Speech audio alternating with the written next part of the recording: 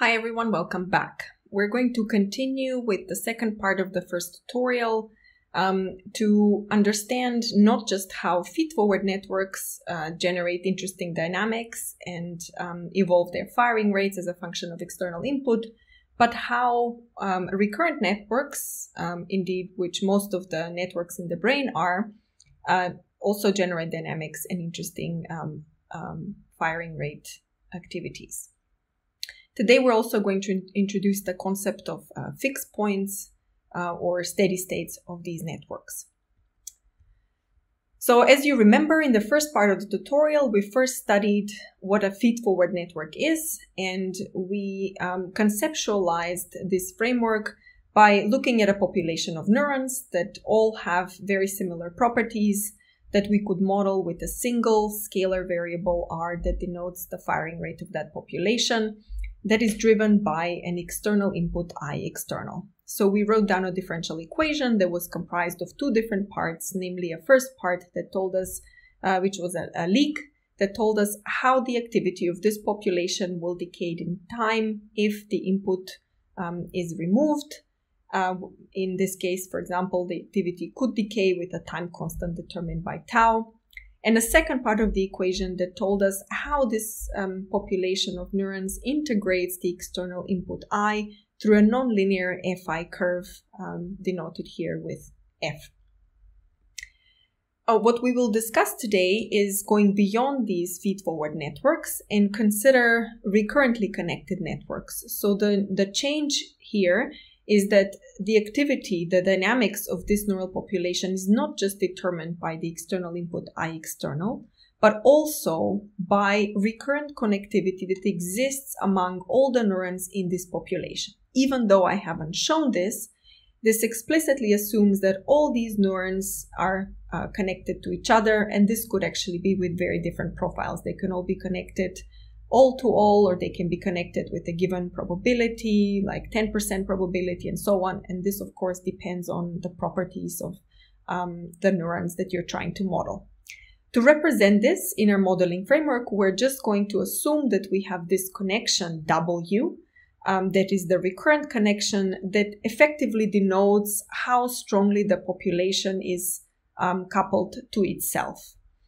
And this particular parameter will depend on the strength of the connection, will also depend on the nature of the connectivity, namely are the neurons connected all to all or with a particular probability, and so on. But this now allows us to modify slightly the equation for the firing rate activity of this population R. So in addition to the external input, we also have another term that contributes to the total input current received by neurons in this postsynaptic population, namely the product of the connection strength and the firing rate activity R. So how can we understand the dynamics of these recurrent networks? Obviously, the dynamics of these recurrent networks depends on the strength of this recurrent connectivity as well as the strength of the external input.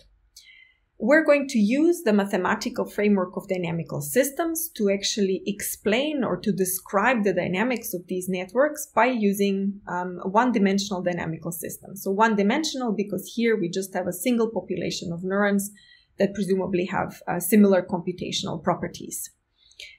And we're going to investigate the diversity of behaviors that such a network of neurons can generate as a function of the connectivity strength and the external input. So one of the first things that we can do in this network is determine the fixed points. So mathematics tells us that every dynamical system has fixed points that also have different names. They're also known as equilibria or steady states. And these fixed points correspond to values of the firing rate where the dynamics of the rate does not change at all. So we can do this by looking at the equation that describes the activity of this neural population, so dRdt. And by definition, we're looking for values of R where these dynamics do not change in time. So this means that we're going to set the derivative of this population as a function of, with respect to time, equal to 0. And so that means we just rewrite the right-hand side of this expression and just write that then the fixed point of this one-dimensional dynamics R is just equal to F, so the nonlinear function of the total input current, which is now a sum of the external input current received by the population and the product of the recurrent connectivity and the activity of this recurrent population R. So this is how we can mathematically calculate the fixed points of the dynamics. But what does this really mean? And how can we actually visualize this? Can we understand this in a more graphical way? And the answer is yes, we can understand this in a very simple way. To do this, we're just going to slightly rewrite the equation for the firing rate dynamics by moving the time constant from the left-hand side to the right-hand side. So now we have an expression for what the change in the firing rate R is as a function of, or with respect to time. And so this is this expression on the right-hand side. So now what we can do is we can actually plot that change in the firing rate as a function of time as a function of the firing rate activity of the population itself. So now we can generate a plot of this dr dt as a function of R.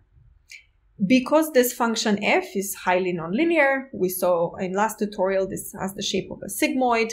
This function dr dt versus R has this complex shape that has these knees in several places. In addition to just plotting this, to understand how the fixed points, what the fixed points are in this plot, we need to also introduce the concept of a vector field or a phase plane. So indeed, just by plotting the r dt as a function of R, we have effectively plotted the phase plane of this one-dimensional dynamical system. So this tells us not how the activity R changes in time, which is what we saw at the end of the last tutorial, but how the change in the activity with respect to time depends on the values of the firing rate of the population at that given time point. So this now defines the notion of a phase plane for a one-dimensional dynamical system.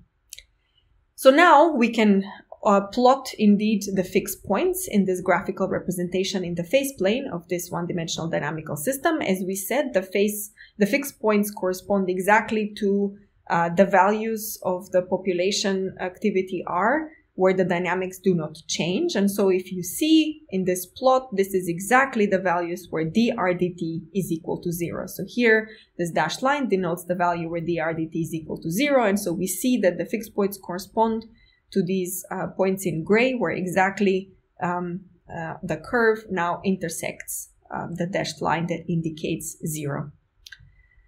So in summary, what we will do now in the tutorial will be to investigate the fixed points of the dynamics of the equation that we just wrote down for a recurrent network. These fixed points exactly correspond to values of the firing rate activity where nothing changes, where the dynamics does not change. It doesn't increase or doesn't decrease, it just stays at that point. So in the tutorial, we will explore how to calculate and how to visualize these fixed points graphically, just like what we saw earlier, and also numerically. And we will determine how these fixed points depend on parameters in the network. For example, the connectivity W, the external input I external, and the time constant. So now it is your turn.